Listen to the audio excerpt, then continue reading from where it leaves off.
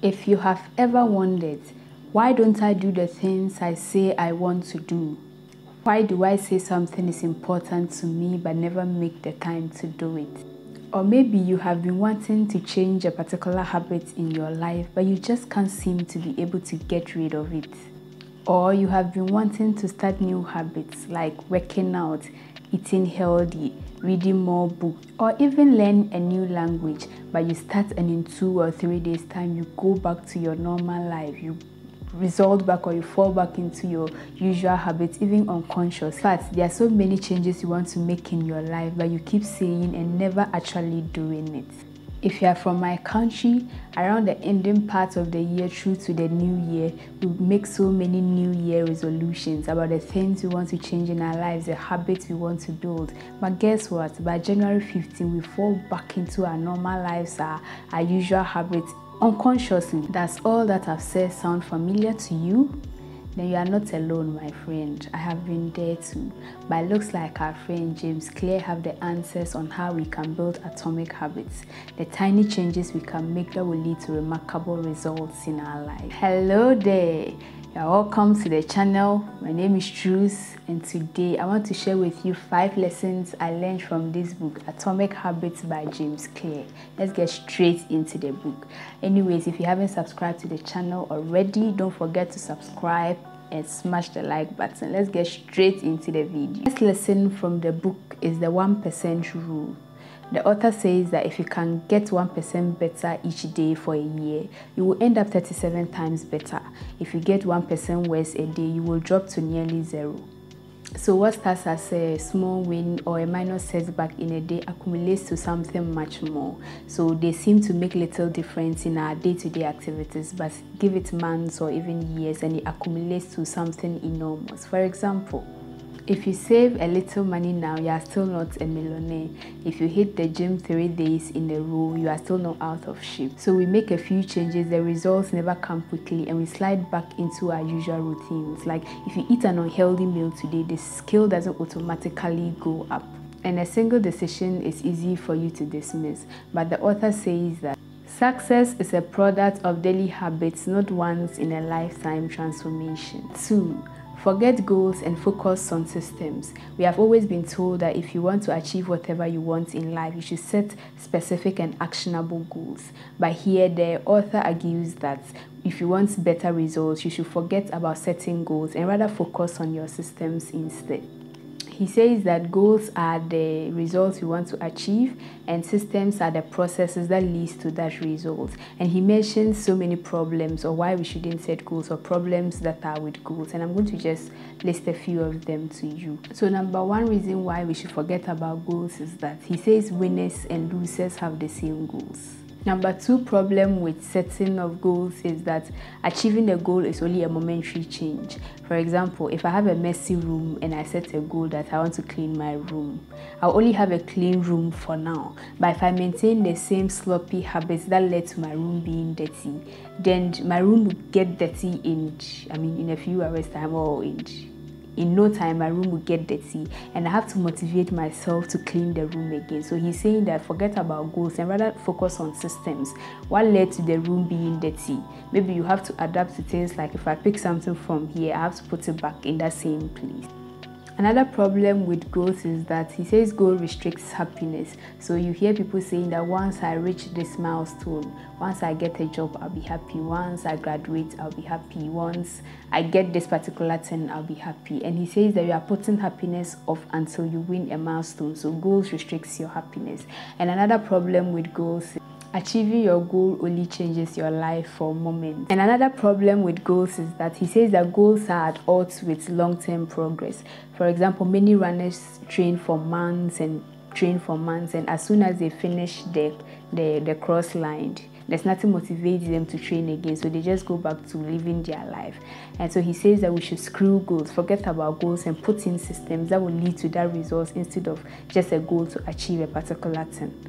And our 3rd lesson from this nice book by James Clear is that build identity-based habits. So basically, habits are a behavior that has been repeated so many times to become automatic.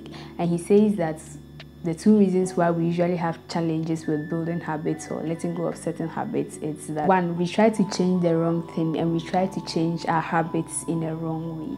And so James Clear argues that it's hard for you to change your habits if you do not change the underlying beliefs that led to your past behavior or that led to the formation of those habits. For example, you may want more money, but if your identity is as someone who spends rather than creates, you'll be pulled towards usually spending rather than earning more money.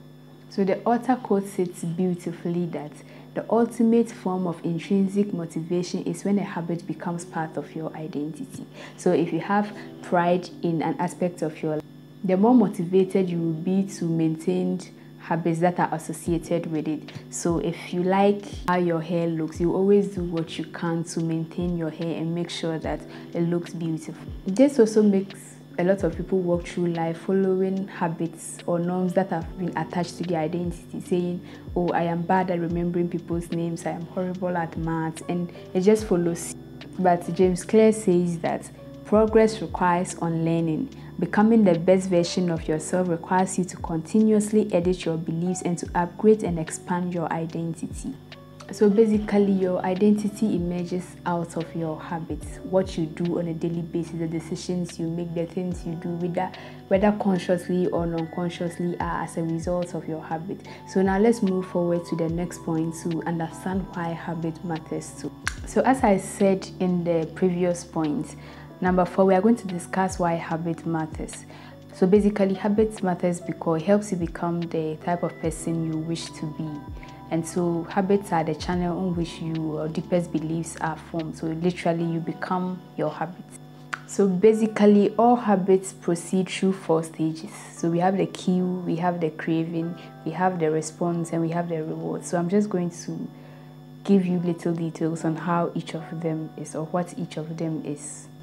So the first one, the cue, triggers your brain to initiate a behavior. So the craving, which is the second step, are the motivation behind every behavior.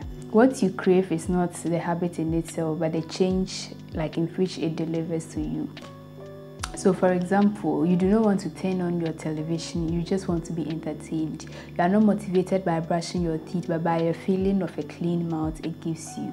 People who smoke cigarettes, they do not crave the cigarette itself, but the feeling or the kind of relief it gives them after smoking. So basically, every craving is linked to the desire of change it gives you internally.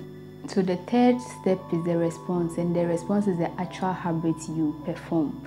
And the last one is the reward, which is the end goal of every habit. So the thing with habits is that by the time we become adults, we hardly notice the kind of habits that are running our lives. Most of us never give a second thought that we tie the same shoe every morning, or when we enter a room and it's dark, we put on the light. So basically, after decades of mental programming, we fall into these acts and patterns. So it just becomes automatic and normal to us, and we don't even stop to question whether these things we do are right or wrong. And our final point is we are going to discuss the 4 laws of behavior change.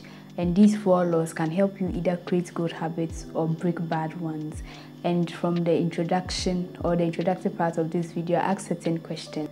I asked questions saying if you've ever wondered why you don't do the things you say you want to do, you want to lose weight, but you never even put in the efforts to start, you want to save money, you don't do it, like so many other things, you want to start a business and you don't do it. These answers or the reason why you say these things and actually don't do it can be found in these 4 laws. So stick with me and let's run through them as quickly as possible. So I realized the video was getting too long and I still had so much to say. So I'm dividing the video into 2 parts. This will be the first part and the second part will come out in my next post. So you want to subscribe and put on your notification bell to be the first to see it. And most of the questions I asked at the beginning of the video, the answers will be provided in the next video. So stay tuned and I'll see you in my next video. Bye bye.